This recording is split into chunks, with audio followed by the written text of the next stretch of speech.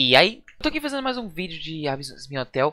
E esse vídeo era pra ser um resumo sobre os próximos episódios que saíram. Mas não, eu vou fazer uma teoria, já que o Alastor, bom, ele deu muito credo que ele está tramando com a Lilith. E aí, meu nome é Luz e servindo mais um vídeo. Se você gosta do canal e acompanha meu trabalho, eu peço pra se inscrever e deixar o like, por favor. E tem um botão de seja membro aí. Não que você seja obrigado, mas se quiser ajudar a patrocinar o canal um pouquinho, tá aí. Enfim, depois desses dois últimos episódios, episódio 5º e 6 de Hazbin Hotel, lembrando que estamos mostrando mais episódio, deu tudo a crer que o Alastor está tramando alguma coisa com a Lilith. De onde eu acredito sair? Devido aos longos 7 anos que os dois sumiram. Logo ao início da série, a Charlie menciona que a mãe dela sumiu há 7 anos atrás e nunca mais foi vista ou ligação ou nada do tipo. Nem mesmo o pai dela ficou sumido por tanto tempo. E essa palavra de muito tempo, sumiu, 7 anos, ela nunca tem um fim exato, mas ao pouco se liga. No segundo episódio, o Vox menciona que após ele quase morrer, já que o Alastor quase matou ele, ele sumiu. E quando que esse ato ocorreu? Há 7 anos atrás. 7 anos atrás, o Alastor quase matou o Vox e logo depois ele desapareceu. Inclusive, muita gente achava que o Alastor estava morto depois disso aí. E no terceiro episódio, novamente, o Alastor se encontra com o Estão, um demônio veterano do inferno, que menciona que o Alastor sumiu por 7 anos e muita gente ficou sem entender, mas o Estão menciona que as más línguas do inferno mencionaram que o motivo do desaparecimento dele seria porque ele caiu para um anjo. O Alastor muda de assunto e apenas diz que queria um tempo para descansar, para tirar algumas férias, e fica totalmente desconfortável com isso. E é aí que as coisas ficam estranhas. 7 anos Lilith, 7 anos Alastor, por que isso está acontecendo? Isso está muito estranho. Mas aí o Husky menciona uma coisa muito importante. Que além de depois dos dois brigarem, que o Husky tá meio que na coleira do Alastor e tal, o Husky menciona a seguinte frase: você fala muito pra alguém que também tá na coleira. E o Alastor fica puto da vida, todo mundo sabe, etc.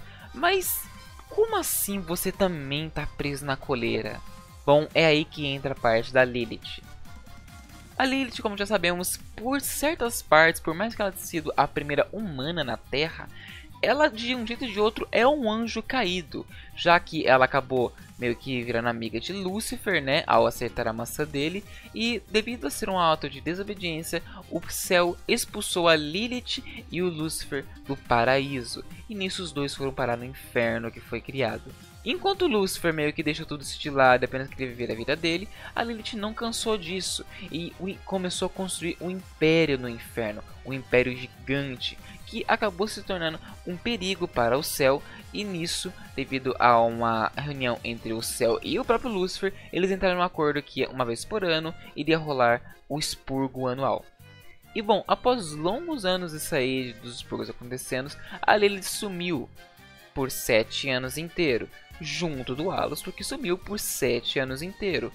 O que podemos dizer que pode ser apenas uma coincidência, mas aí entra um fato muito curioso. A Lilith queria formar um império para poder destruir o céu, invadir o céu. Já o Alastor não, o Alastor nunca teve vontade de fazer isso aí. Na verdade, ele queria apenas viver no inferno fazendo as rebeldias que ele já fazia. Até que simplesmente eles criou totalmente interesse gigante após a Velvet mostrar a cabeça de um exorcista e descobrir que a Carmilla derrotou um exorcista e decapitou ele. E o Alastor ficou muito intrigado e curioso com tudo isso. Senhor! Mas principalmente no 5º episódio, após essa tretinha do Husky e do Alastor, o Alastor ele meio que ele fica simplesmente puto pra caramba com o Lúcifer. Ele meio que trata a Charlie como uma filha postiça dele. Ele trata como uma filha que ele sempre quis. E diferente do Lúcifer, que eu sempre achei que o Alastor gostaria de ter alguma relação ao Lúcifer, ele trata o Lúcifer na maior cretinidade, na maior ignorância. Como se não tivesse medo do pai da Charlie matasse ele, coisa que ele pode. Mas principalmente no final do episódio, após a Mimicy meio que foder com tudo, com os mafiosos querendo matar ela, ele salva a Mimicy e expulsa, melhor, mata os mafiosos. Em vez dele meio que dar papo pra Mimicy ou chamar ela pro hotel, ele apenas menciona o seguinte: eu quero que você saia daqui porque isso que você fez eu não aceito. Você pode ficar aqui, a menos que aceite o ato da redenção. Já que você não acredita nisso aí, pode ir embora. A Mimicy fica sem entender e fala que ele não acredita nisso aí, mas ele realmente acredita. O Alastor realmente acredita na redenção de um demônio poder ir para o céu. Ou seja, ele está realmente do lado da Charlie, o que é totalmente diferente do que era nos mostrado no piloto e nos quadrinhos.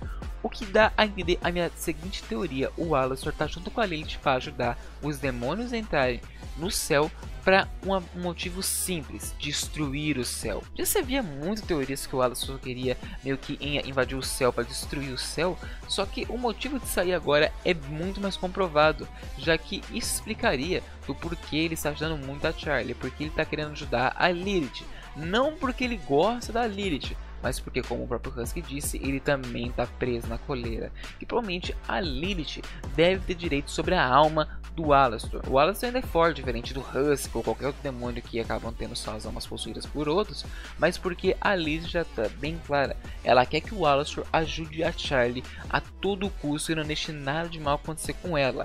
Por isso ele é meio ignorante com o Lucifer, já que a Lilith não gosta do ex-marido, pelo visto. Então o motivo do Alastor estar ajudando tanto a Charlie é porque ele quer invadir o céu.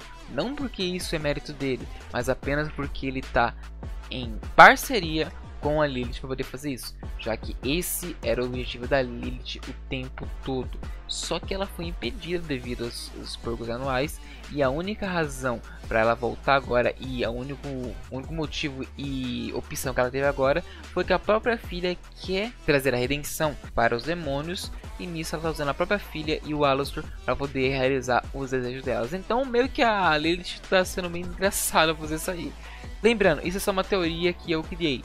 E bom, eu espero que vocês tenham gostado demais desse vídeo.